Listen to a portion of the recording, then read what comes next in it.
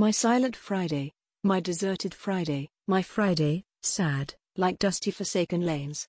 My Friday, the cold day of ailing, idle thoughts, the moist day of endless, cruel bore. My Friday, loaded with grief, mournful of my fading faith, and of my vain hope. Oh, my Friday, this renouncing day, and oh, this empty room. Oh, this gloomy home.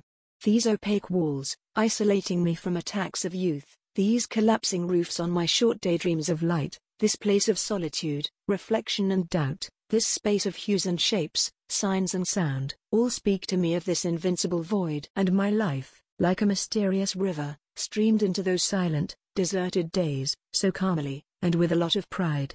My life, like a mysterious river, streamed into those empty, gloomy rooms, so calmly and with a lot of pride.